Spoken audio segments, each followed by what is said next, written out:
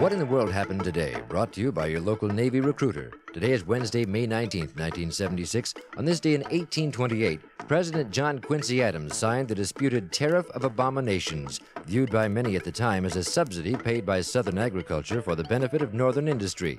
333 years ago today, in 1643, the first American Confederation of Colonies, the United Colonies of New England, was formed by Connecticut, Massachusetts, New Haven, and Plymouth.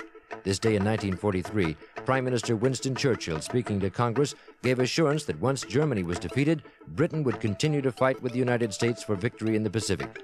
And this day in 1912, the U.S. Navy established the first North Atlantic Ice Patrol.